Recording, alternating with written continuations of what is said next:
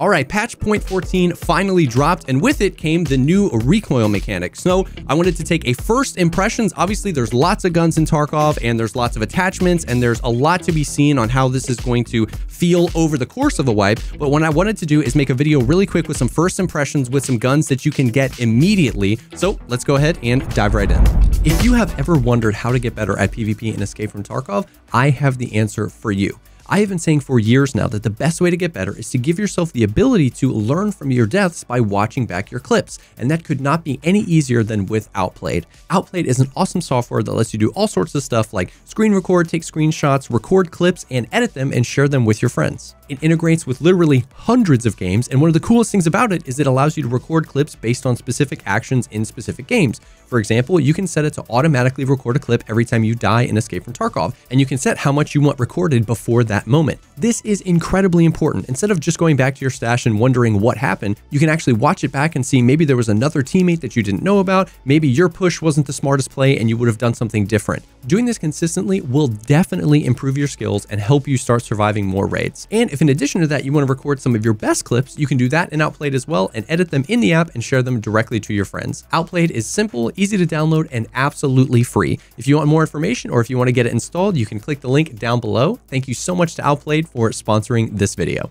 Okay, so like I said, we have just a few guns here. I've got a pistol, the M4, and the AK. We're going to talk through kind of like how some of it feels. And then what I have is a before and after. I went through a ton of the guns that you can get day one and recorded shooting them at a fresh character level 1 skills on the old recoil. And towards the end of this video, we're just going to do kind of a before and after montage and a side-by-side so you can actually see more than just these 3 guns and you know, a side-by-side of how they feel. But before we dive into that, I just want to kind of show off a few things. I mean, this is a completely stock M4, even standing up, and the semi-auto is much more, instead of just going straight vertical, straight up into the sky, the spread is limited. You do get some camera shake, you do get some like kind of backwards movement, but you can stay on the target. So even just crouching, level 1 skills, look at how tight you can keep your spread on semi-auto. On a stock M4, completely nothing changed. That's pretty incredible. Same thing with the burst fire. Burst fire, you're going to get a little bit more of that like screen shake. So obviously we just switched to full auto. And you get kind of a much more violent rise, but if you keep it to 2 or 3 bullets, I mean, look at that spread, you know, at what is, I mean, 15, 20 feet or whatever, it's still so much more usable. This is obviously going to be something that will be obvious. It'll be easy to see how this can get better with some attachments, but once again, crouch and do some burst fire taps. Let me reload real quick. It's pretty usable, and this is just at the beginning. And then full auto, it just kind of goes straight up and then gets a lot more violent on the top end. This will be completely unassisted by me as far as like moving my mouse. So it's nice because the vertical climb is aggressive. That's okay though, because you will be able to learn how to just pull down on that. What I like about the system, and we can show this with the AK as well, is that the most violent the gun gets is at the end while you're full autoing, as opposed to in the old system at the beginning. The first few shots were the most violent and the hardest to control, and then it would kind of taper off and be really easy to control at the end. This flips that script, which in theory means you would rather burst or semi-auto at certain distances, you know, farther away, as opposed to going full auto, because it's going to get harder to control at the end and not easier to control. So same thing, semi-auto with a stock AK-74 UB or whatever this is. Really controllable semi-auto tapping. And then, I mean, look at that spread. It's insane. Same thing with burst. Pretty easy to control. Slower fire rate means you're only getting 2 or 3 shots off. And then full auto is kind of the same thing. You can see it rise pretty, just super straight vertically. Shots, you know, 1, 2, 3, 4, 5, 6. There's really no horizontal spray. And then it starts to get really violent horizontally, which once again, there's still a lot of testing. I don't want to put a seal of approval or disapproval on it too quickly, but in theory, that makes a lot of sense to me. The pistols are another interesting one. The camera shake seems pretty violent, but the spread is tight. Pistols were one where, you know, pistols were pretty hard to use, especially pretty hard to spam. But if you kind of get used to it, once again, crouch to remove the recoil, try any amount of adjusting to keep it on target.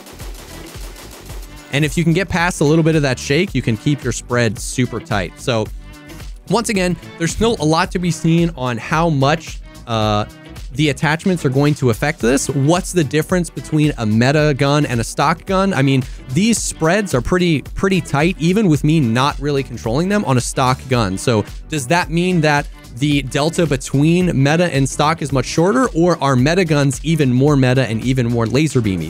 There's just no way for us to know now. But my first impressions of the system is that it's much more intuitive, that semi-auto and burst firing are much better. And this could be something that equalizes the game a little bit. If, you know, a stock M4 or a lightly modded M4 isn't shooting freaking Jupiter after its third shot, then maybe a newer player has a little bit, you know, better of a chance if they get the jump on someone to kill maybe a more chatted out player because their gun feels more intuitive and more usable. So we'll kind of end this video off with a montage of a bunch of the guns you can get at level 1. I want to do this again once I can get some more attachments, but let's go check that out real quick.